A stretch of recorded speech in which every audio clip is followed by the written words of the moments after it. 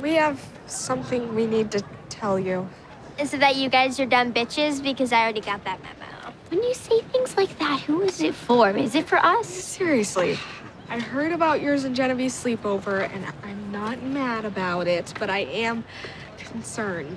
Leonard has taken a poor, innocent woman's vagina photo and spread it around the school thinking it was yours.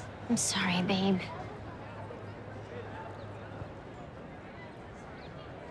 Well, it was a very beautiful vagina.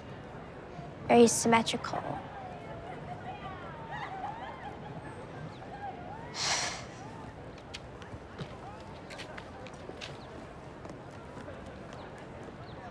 You coming? Where? To find Leonard.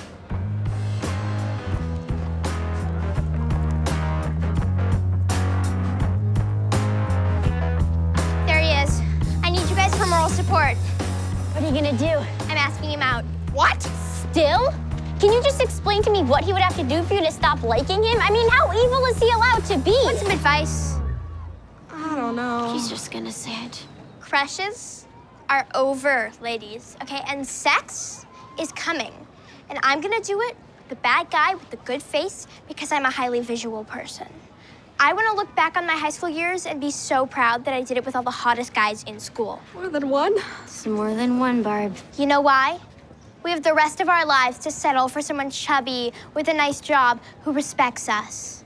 I am not prepared to compromise on hotness now. There she goes, chasing tail. Hey. What's up? Wanna chill? Yeah, cool. What's gonna happen to her? Everything.